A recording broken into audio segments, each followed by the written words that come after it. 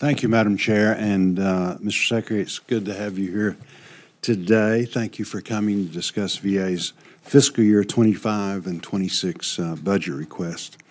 The budget request of $369.2 billion in fiscal year 2020-25 for the Department of Veterans Affairs, including medical care collections, the Transformation Fund, the Toxic Exposure Funds, representing a 9.8% increase over the fiscal year 24 enacted levels.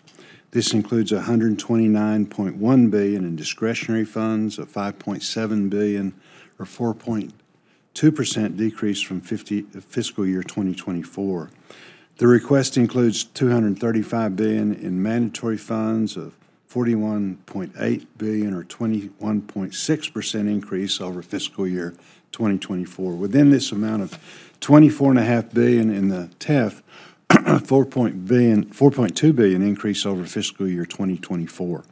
The budget also requests a total of $131.5 billion in medical care advance appropriations for fiscal year 2026, $118.9 billion more than the fiscal year 2025 advance appropriation, and $22.8 billion in advance for the TEF. Finally, the request includes $222 billion in advance funding for veterans benefits.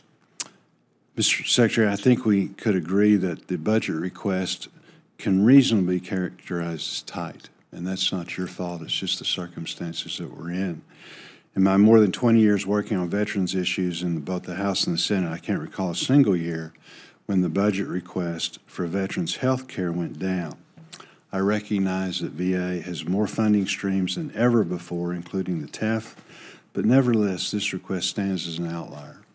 In recent years, I've asked you about the amount of risk VA takes in crafting its community care request, but this year I will want to know more about the level of risk VA is taking across its whole enterprise. In your testimony, you refer to fiscal year 2025 planned obligations, which will grow by more than 5%, even though the base request is lower than last year. I want to hear from you about what risk this may open the VA up to.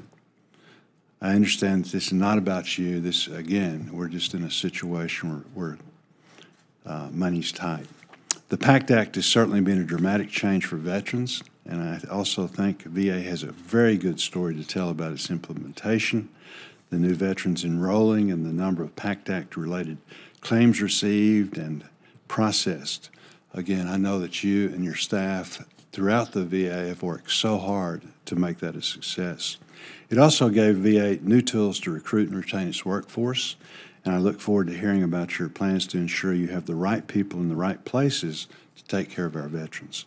I also want to note that it's been a little more than a year since you announced the reset of the electronic medical records program. As this reset continues, I hope to hear more about the timeline to bring the deployed sites up to standard when we can expect deployments to resume. DoD stumbled out of the gate in its efforts, but after a pause, it successfully completed deployments through the country and abroad. I hope the VA has learned from that and we'll be able to get this program moving forward again soon. With well more than $11 billion of taxpayer money invested, it's time to start seeing a return. In addition to updates on those big picture items, we also look forward to hearing details about the Department's request for mental health services, including efforts to prevent veteran suicide, initiatives to prevent veterans homelessness, resources dedicated to care for women veterans, and efforts to improve care for our rural veterans. We look forward to discussing these other issues, and again, very much appreciate you being here.